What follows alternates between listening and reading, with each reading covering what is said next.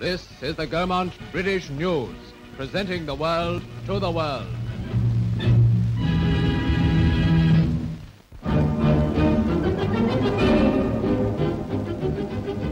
Manchester's weather was back in its old form for the finish of the flat racing season, and here, of course, the big event was the November Handicap. Up at the tapes, a big field of 34, and they're away. A mile and a half of heavy going, with Billet, Bristol Passion, Goodnight and Regret, the destined winner, all in the front ranks as they go round the bend.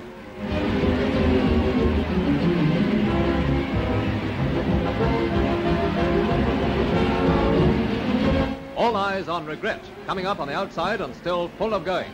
Yes, it's Regret all the way, the winner by 3/4 of a length. A triumph for his young apprentice jockey, and for the backers of this 6-1 winner, no regrets.